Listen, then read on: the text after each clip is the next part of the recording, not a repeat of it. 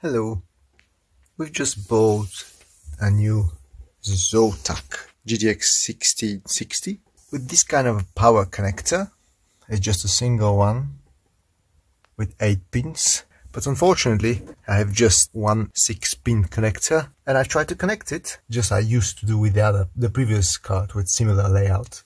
When I tried to turn it on, I've seen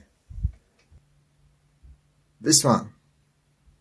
Seems familiar. I've also noticed that even if the plug is removed, so the card is powered just by the main board and not by the single connector with the power supply.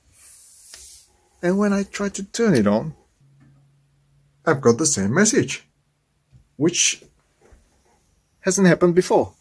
So, in my previous experience, when you remove the power connector of the video card, the computer just gives an error that you cannot start up and the video card is not recognized, or just no video card message, and you don't get this one.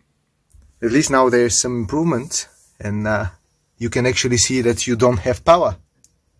But how to solve this one?